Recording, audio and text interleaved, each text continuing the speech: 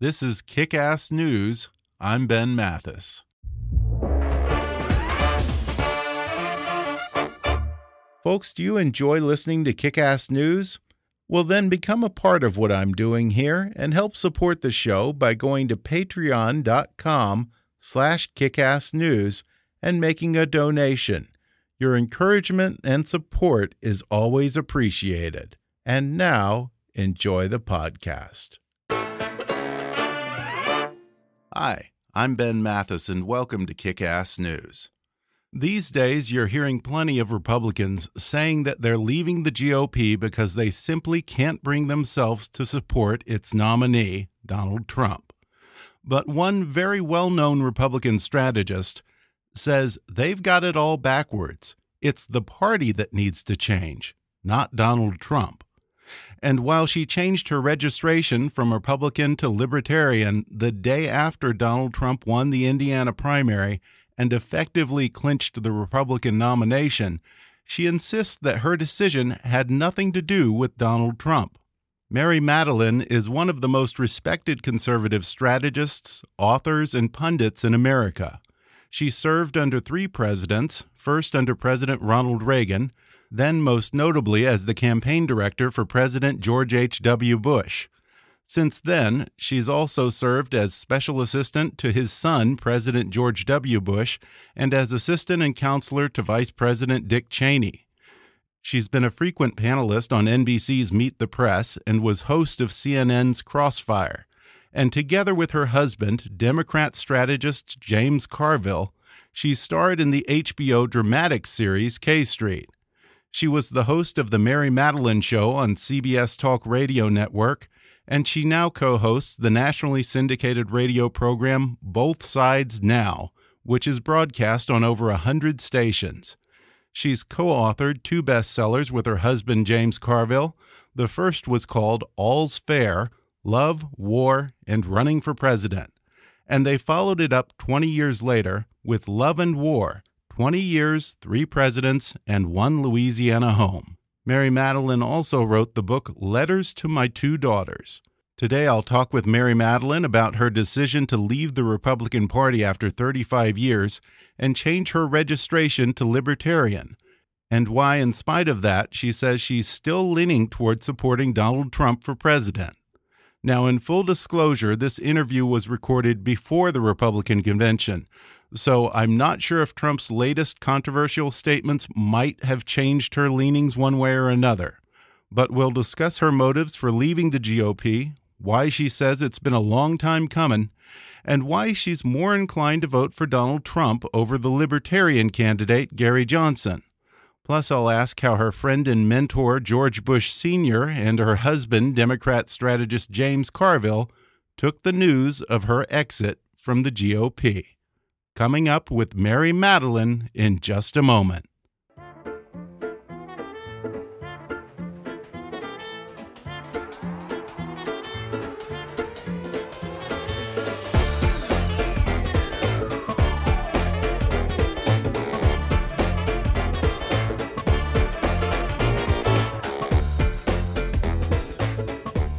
Talking with Mary Matalin, a political strategist who, among other things, served under President Ronald Reagan.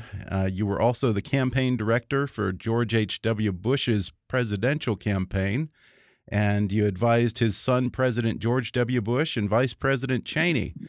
Mary, thanks for joining me over the phone. Thank you for having me on, Ben, and congratulations on your success of getting conservatives to be able to express themselves, giving them forum.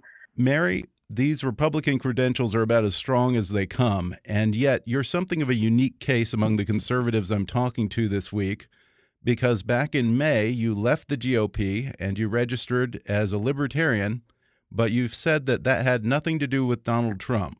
So what was that about for you?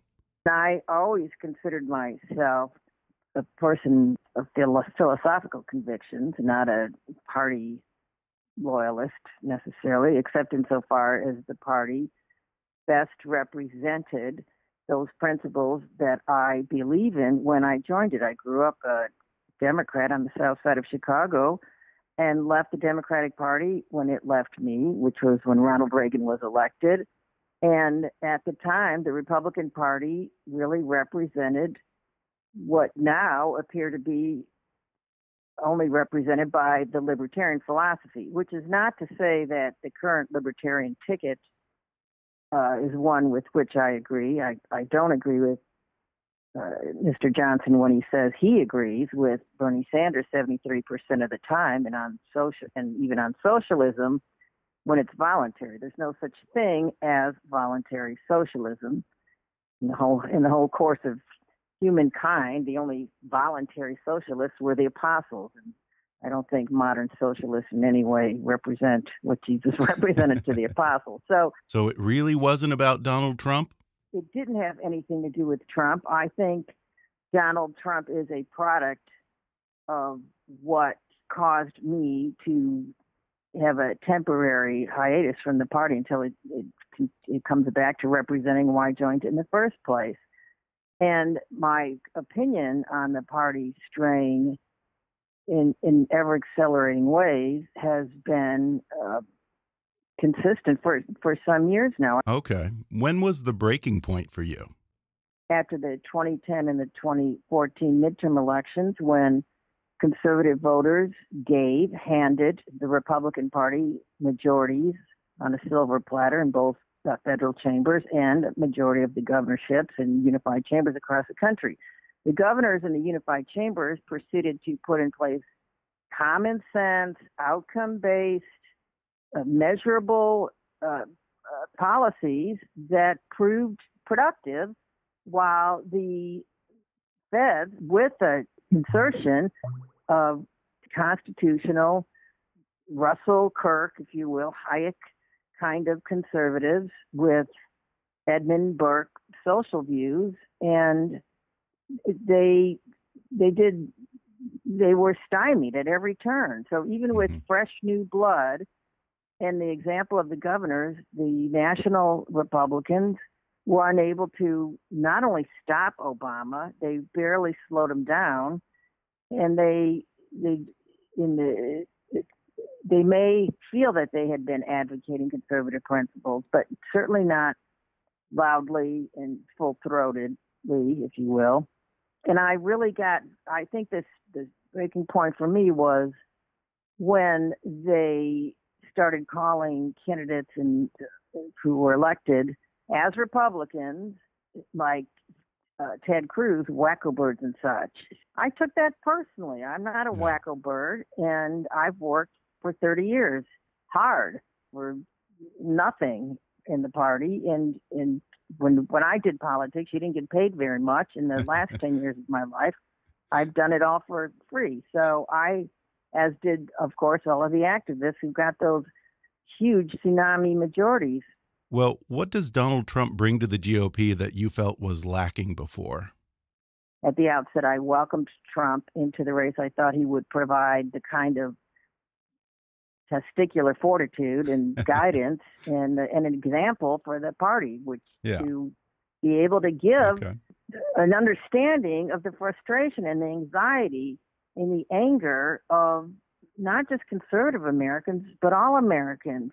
And also, importantly in politics, what Donald Trump did and continues to do is resist the absolutism of some elite, some beltway or mainstream media, whatever you want to call them, some cultural elite, the ruling party, definition of what are the most critical issues. Guess what? I don't get up in the morning, Ben, and have a big fight about transgender bathrooms. And I don't get up in the morning and fight about guns. And I don't think, and he just calls it like it is. Do you have any hesitations about Donald Trump? I did not like some of the ways in which he attacked conservatives that I have a lot of respect for. Yeah. And I didn't like that he couldn't express sort of a broadly conservative, common sense, philosophical framework. I think his selection of Pence and his release of his list of his Supreme Court potential nominees have gone a long way to assuaging the concerns of people like me.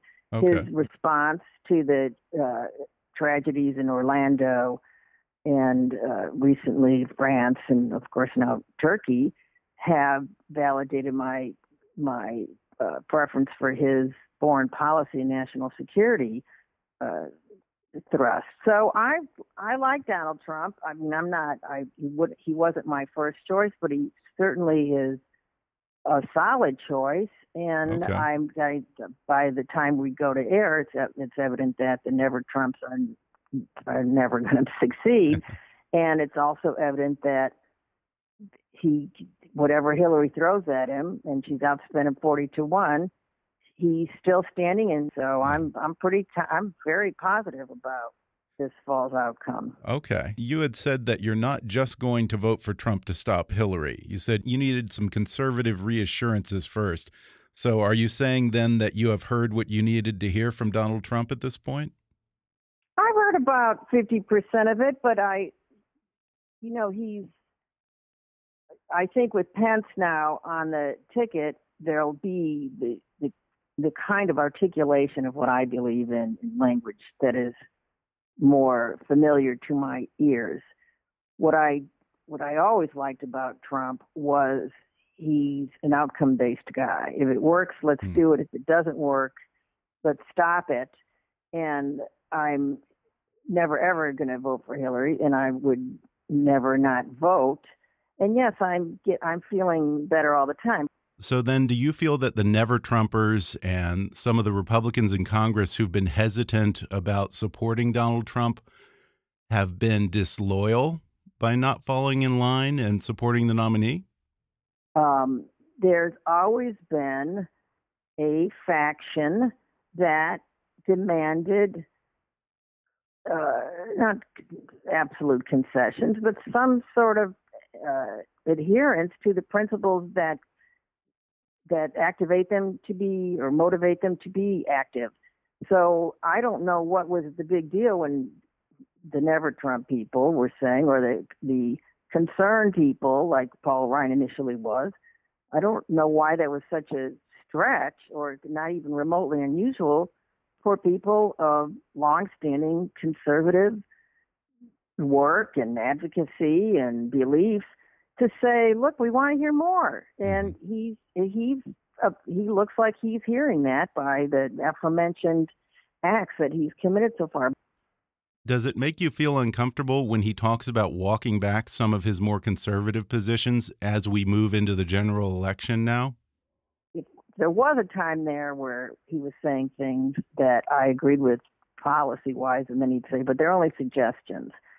And in a way, you can't, if it was anybody else saying that, you could understand that in the Reagan-esque way that, look, this is what I'm going to work for, but I can only get done what I can get done. But he didn't say it like that. He said it in a way that allowed one to infer they were not his rock-solid principles. Right. They were just whatever the last person he talked to told him.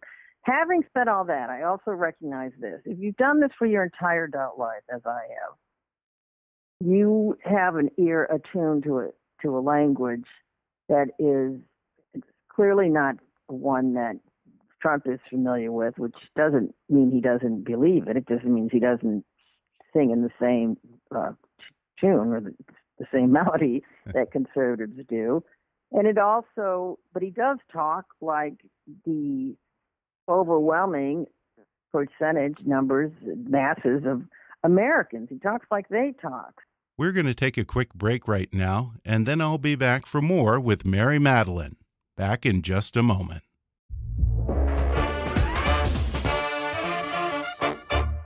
Hey folks, do you like reading but find it's getting harder and harder to make time to curl up with a good book? Well, there's a solution. Give audiobooks a try. They're perfect for your commute to work or working out at the gym, a relaxing bath, or any time, really. And right now, you can take an audiobook for a spin with a special promotion just for our listeners from Audible.com. Just go to audibletrial.com/kickassnews to get a free 30-day trial and download any of Audible's 180,000 titles entirely for free. That's audibletrial.com facebook.com/kickassnews, or click on the sponsor link on our webpage to download the free audiobook of your choice. And now, back to the show. You've said that this may be the end of the two-party system, and you've said various things indicating that this may be the moment that the Republican Party jumped the shark, not because of Donald Trump, but because it's been a long time coming. Can I butt in right there? Of course, I was misquoted. Oh, you were? Okay. Misconstrued or mischaracterized. I Okay. didn't say it was the end of the two-party system. I said, because there'll never be an end of the two-party system, because there'll never be an end of two distinct philosophical thrusts in a representative republic or a democracy. Right. And that goes back to Cicero and Aristotle, and I mean, that's as old as humans governing themselves. What I did say is that would not be the first time in history that either party made a transition to better represent one of the two of those philosophical thrusts. Okay. So when the Whigs stopped representing sort of the Jeffersonian Madisonian state sovereignty model with enumerated powers for the federal government, then they ceased to be. Yeah. I'm not saying the Republican Party is going to cease to be, or the two-party system is going to cease to be. I'm saying the current Republican Party, as it exists, if it refuses to be, give a full-throated, full-spectrum explanation for what that philosophy is and why it works and how it has worked and what it and why it will work in the future, then those people who are walking the walk are going to walk somewhere else. And the same with the Democratic Party.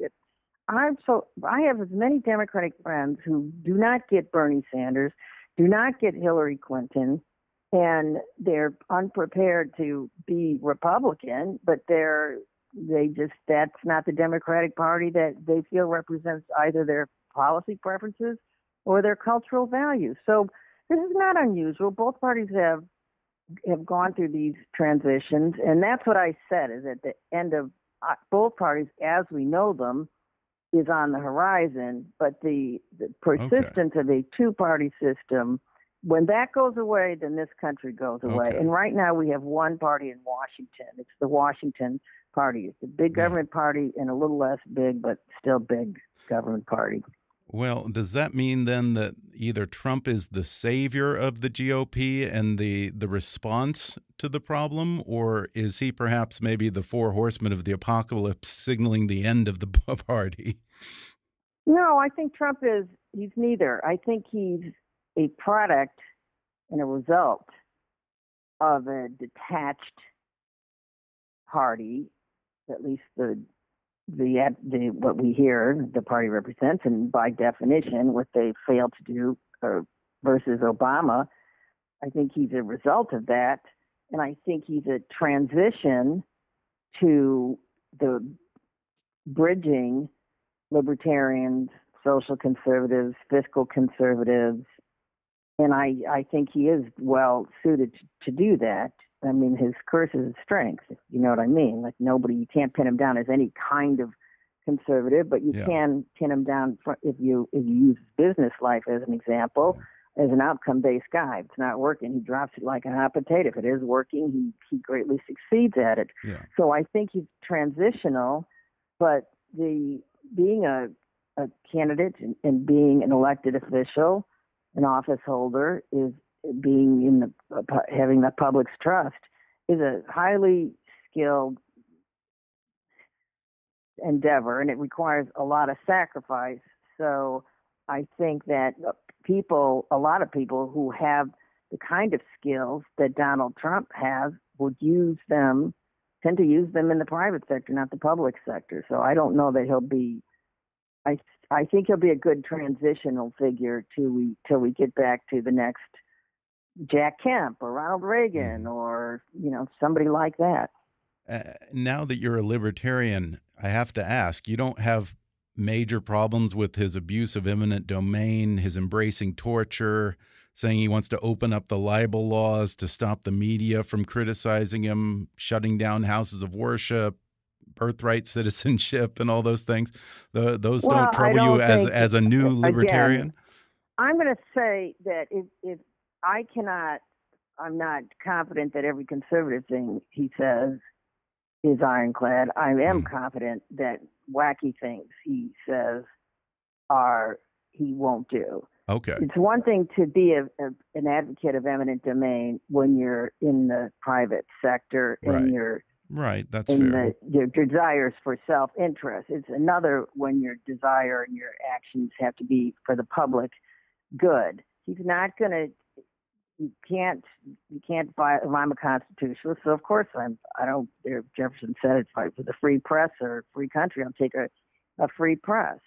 What about his statements about immigrants, calling them rapists and murderers, calling for a ban on Muslim immigration? Does any of that concern you?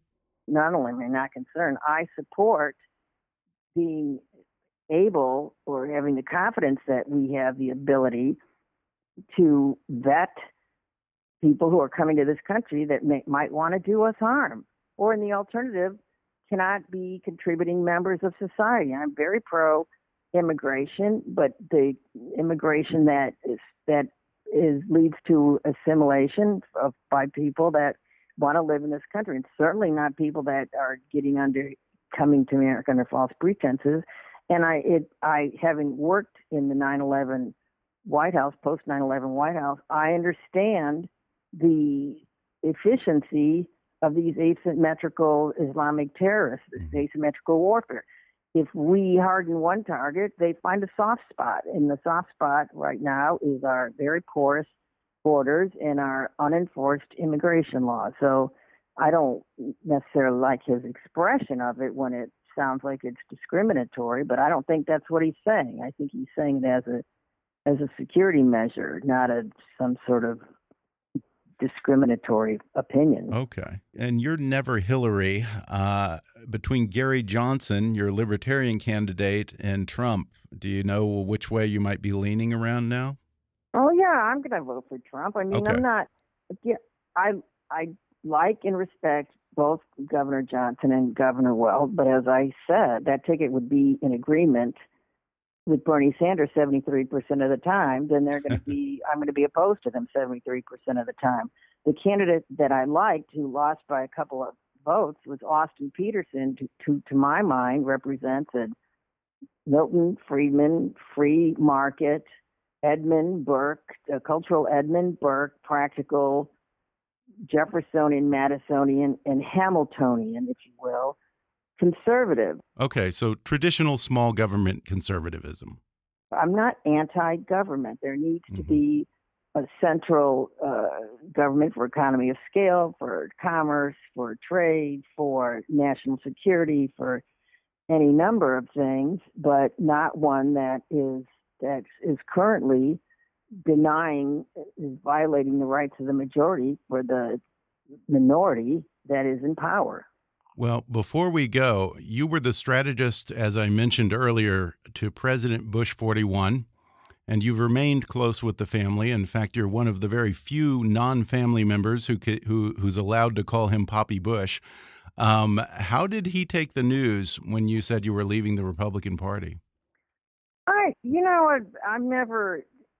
I've always been, I think, an oddball, which didn't bother me. I wasn't a movement conservative, and I wasn't a connected Republican. I'm just a girl from the Midwest who came to Washington with Ronald Reagan, who grew up in the steel mills. My mother was a beautician, ran beauty school, small business owner, and I've just always kind of marched to the beat of my own drum. So I don't think, believe me, I've done far worse as far as party regulars are concerned, starting with marrying James Carville, which they'll never get over, except the Bushes and the Cheneys and people of goodwill appreciate my affection for him and appreciate that he loves me. So it's not like I haven't expressed my opinion about my philosophy in the past, and because it was so misconstrued as a blanket repudiation of the party as opposed to an embrace of and a reassertion of principles that I thought were the foundation of the Republican Party, I think people who know me know what was going on there. And Cheney came right out of the box for Trump, and the Bushes came right out of the box against Trump. So everybody's kind of all over the board in this cycle. Yeah. So the GOP may not have lost you forever. You think you might come back one day, or they may come back to you. Well, let's put it that way.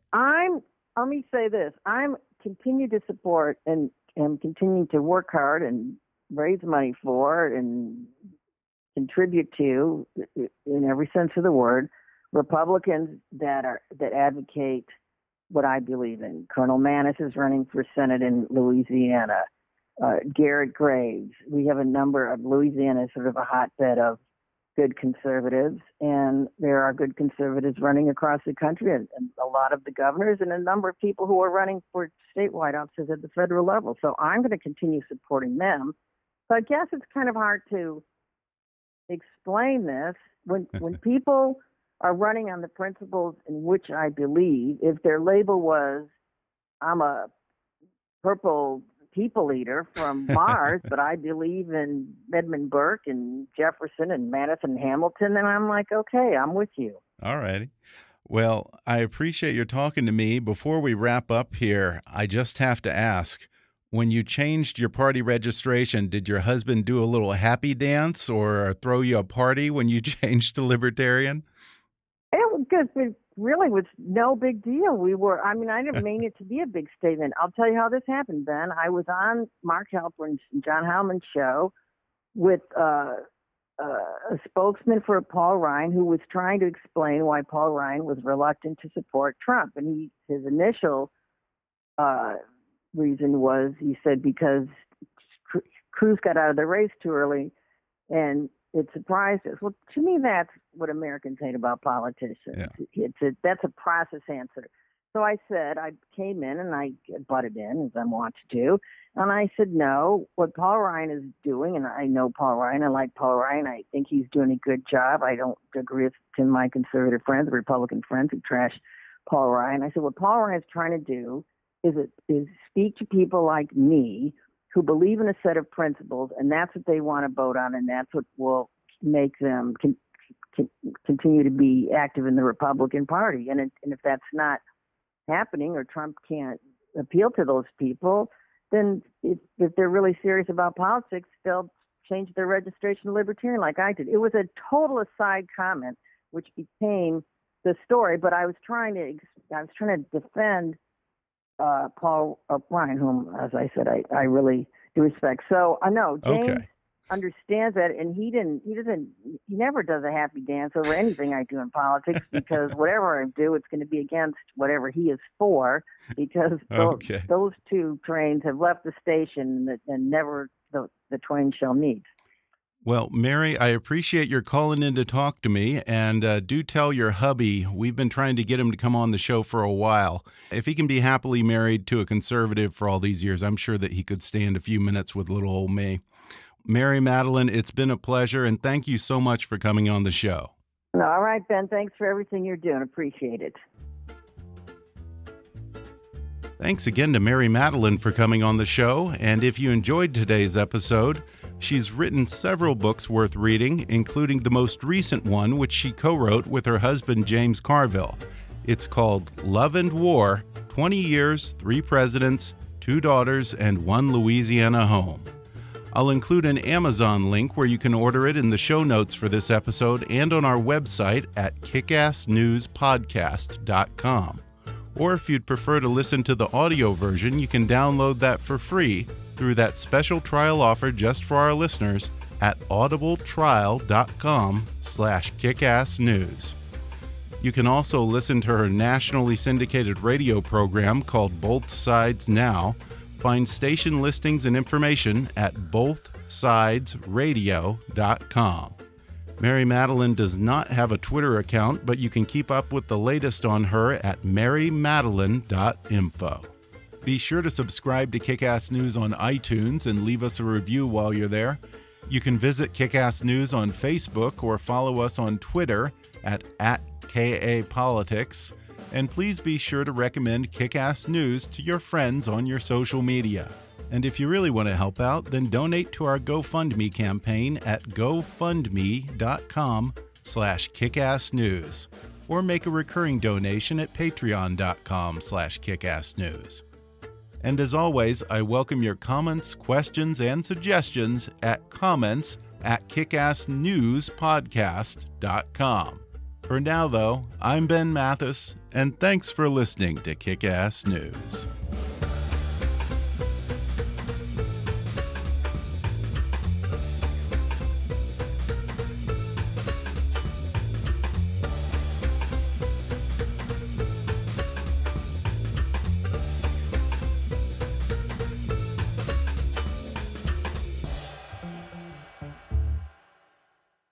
Kick-Ass News is a trademark of Mathis Entertainment, Inc.